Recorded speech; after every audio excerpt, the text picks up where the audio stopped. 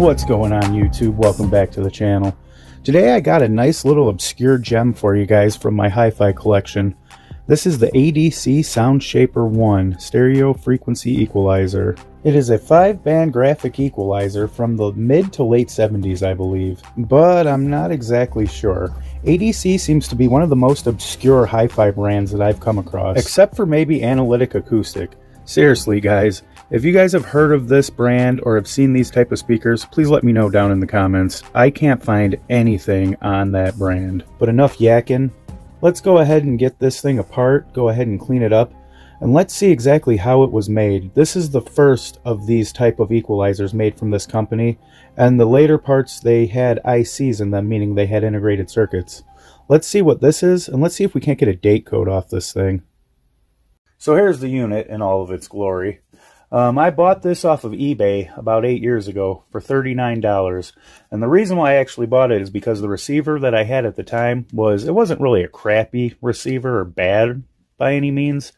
It just didn't have a lot of the tonal adjustments that I wanted. A lot of receivers and stereos and hi-fi from that era, and well, I guess a lot in general, had only a high frequency adjustment and a low frequency adjustment, meaning there's really no adjustment for your mid-range. So basically what that is doing is just kind of fixing a set point for your mid to be at.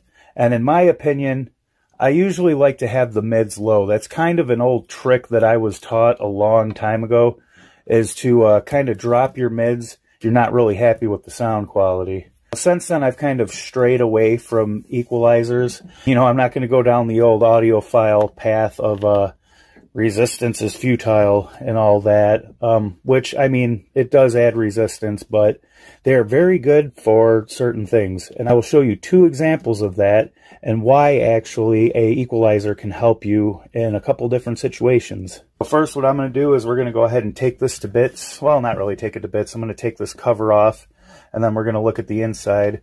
Now, speaking of this was not normally just wood colored like that. There was a kind of a veneer, a black plasticky veneer around it, which made them look a lot better. But it was peeling, and that was a couple years ago. So I decided to take it off. I was going to refinish it. I actually had a couple of ideas of different things to do with this, as far as I was going to put a little VU meter circuit in it, which is you know, the little red and green lights that kind of dance to the music, if you are unfamiliar with what a VU is. But I was going to use this integrated circuit and try to integrate somehow some LED VU meters into here somehow. The later models, I think even the later Sound Shaper 1s had VU meters. They went on to the Sound Shaper 2 and then the Sound Shaper 3. They are all built like tanks. And as far as the Sound Shaper equalizers, I can say those are definitely an amazing thing to find and very cool. Alright, so again, enough yapping. Let's go ahead and take this apart.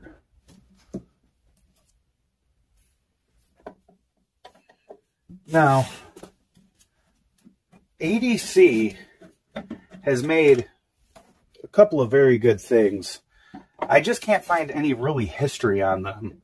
I went to, I think it's radiomuseum.com, and I was able to find a couple things that they had made.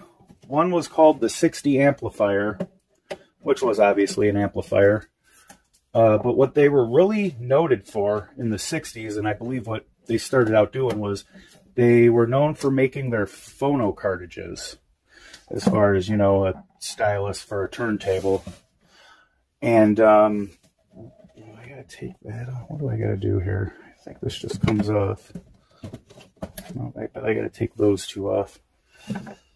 And there's not really too much information. There's a little bit of information on those phono cartridges, but there wasn't really too much information on anything else. Now, they do make a, I don't remember the exact number for the speakers, but one is a 303, which is a bigger speaker, and then they have a 404. It's like AG303, I don't remember. But those are pretty highly regarded, and you can find a couple of things online about those. But I don't know anything else about them. Another thing that kind of is weird. Oh, wow, that's... Yep, no integrated circuits in there. But another thing to note is, I mean, this is a very, very weird size. It's about 2/3 the length of a regular hi-fi piece. And, I mean, not very deep. Which makes me wonder if they had, you know, smaller receivers or pieces of hi-fi equipment that were this size that, you know, kind of went in a set. I've never seen anything else like it, but... So yeah, as you can see, as I can see, there are no integrated circuits. This is just all transistors, resistors, capacitors, a transformer. So now your slide pots are all up in here, and they're attached to a circuit board, which is kind of sandwiched onto the front plate there. Kind of looks like a cold solder joint. So now I would venture to believe that, you know, all of the electrolytic capacitors should be replaced in this. But looking at them, they all look really good. I don't see any of them leaking any type of electrolytic fluid. They're not bulged. Looks really good, actually. Alright, so I went ahead and took this front plate off. It was actually quite simple. Just take all the knobs off of these slide potentiometers off, and then there was 2 bolts up top and then 2 on the bottom. Although I can't really pull it all the way away from the actual chassis because the 2 leads for the LED are in there. But I wanted to show you guys real quick on how to clean these slide potentiometers. These ones are actually pretty good because you can get access to inside in between the little tracks and use some deoxit. Or WD-40 makes a pretty good product. But what you want to do is take the little red straw that comes with it and kind of stick them in there. And then, you know, spray it really good. And then go ahead and move these up and down to kind of work it in there. Oh, okay, there. Want a little bit better. So yeah, now we can kind of get a better view of what is actually inside there on that board. I see a couple of coils. There's some capacitors, there's some, obviously, resistors. But yeah, this is all just solid-state components. There's no ICs in this. And I'm pretty sure, since the later models were called IC in the name, which is an acronym for integrated circuit, I'm pretty sure that they would have integrated circuits in them. They actually had a lot more functions on, you know, the Sound Shaper 2 and the Sound Shaper 3. All right, and so what we're going to do, so we're going to go ahead and I'm going to slap this all back together and clean it up, of course. I'm going to try to spray some spray in those slide pots. And I guess that's really all it needs. It's kind of clean. But we're going to go ahead and I'm going to do a demonstration for you guys. Just real quick, we're going to hook it up and let you hear what it sounds like with and without the equalizer. And hopefully you can kind of drive home the reason why you may still want to use one, depending on your gear that you have. And then the other thing I'm going to show you is going to have to do with a keyboard. So I actually just went and kind of took a little bit of an intermission and went down and watched one of Rick and Record's videos, his latest one, actually, as of when this was filmed. And I actually found out from Rick that David Crosby actually died today.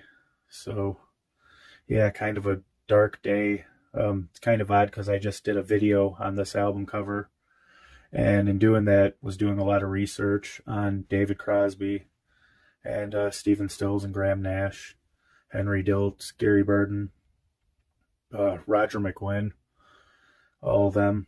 He started off in the Byrds, got kicked out of the Byrds, and then he and Stephen Stills kind of got together. Stephen Stills was from Buffalo Springfield and kind of had the bass, the mid-range, and they needed the treble. So so Mama Cass actually set them up to all sing together. She knew that they were looking for to kind of fill their vocal thing, and then that was when Crosby, Stills, and Nash became a thing, and they were huge, obviously, and very influential. So yeah, if you take all of the pauses in between all of the words that I say, and then that can be the moment of silence, because it's probably long. So moving right along, I went ahead and took the front plate completely off, and I took this bottom plate off. And it says on here that it's only to be serviced by qualified service personnel. And they made it quite easy, because if I go to recap this, or if you have one and you want to recap it, I mean, you can get to everything without really disassembling too much. I mean, yeah, just all the components look really good, really well made. I mean, check out them trim pots. I love them old trim pots. They look so cool. And just everything on here is made really well. You don't see it anymore. But the fun thing that I did find actually on here, let's see if we can actually see it, is there's a date code down there. And it says December 8th, 1978. So I know that it is from the late 70s. It's from 1978. But I think I'm going to spare you guys the time lapse this time of me putting it all back together. I was planning on doing that, but I don't know. I think I'm just going to stick it all together and not do the time lapse. Psych.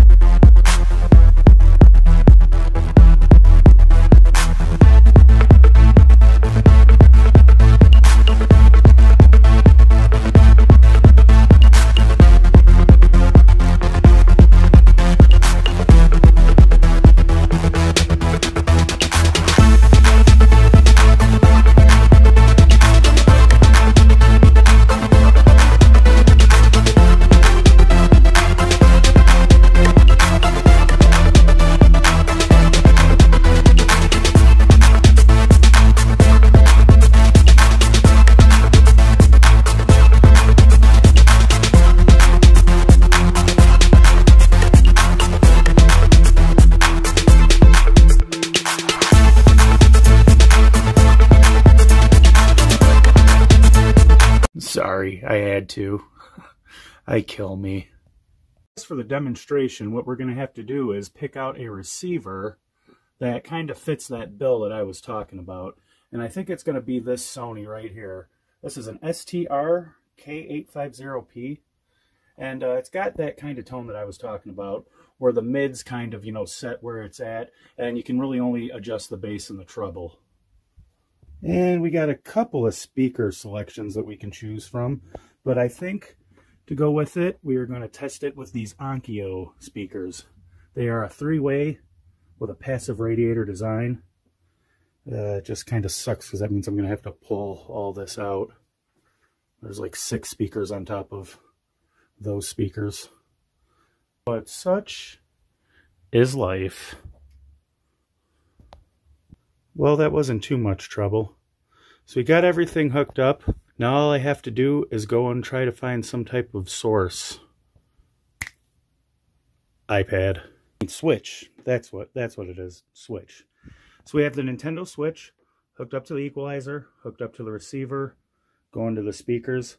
I have queued up from the audio library this white flower.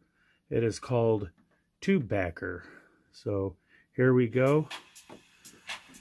And this is just kind of even along the board. It is going through the equalizer, but I don't have any of the settings changed, so that's enough. Okay, I hope that kind of demonstrates, you know, the difference with and without. But so let's go on to the other 2 reasons. Well, the main 2 reasons why you might really want to have an equalizer in your setup. So now one reason that you might want to have an equalizer is if you have one of these old kind of smaller keyboards, actually have an auxiliary out like this, you can actually use an equalizer like that to make one of these sound a lot better, give it a lot better bottom end, and maybe bring out the treble and the mids in them, because these are kind of known for not having the greatest sound. And the second reason you might want to have an equalizer is if you have one of these newer turntables that actually sends the output to line level instead of a phono level. An equalizer comes in very handy for that. Reason being is these turntables generally kind of boost the bass and drop the treble. So it's very easy to take an equalizer and, you know, turn the bass down, turn the treble up, and makes it sound a lot better. I'm not exactly sure why that is, but I just know that that's the way it is. Technology Connections actually did a very good video on that I just recently watched. I will put it right there for you to watch. So I'd like to dedicate this video to David Crosby. He was such an inspiration and such a legend to me. He will forever be in my heart and in my speakers. Rest well, friend. We'll see you on the other side, and thank you. And be sure to watch out for my upcoming video.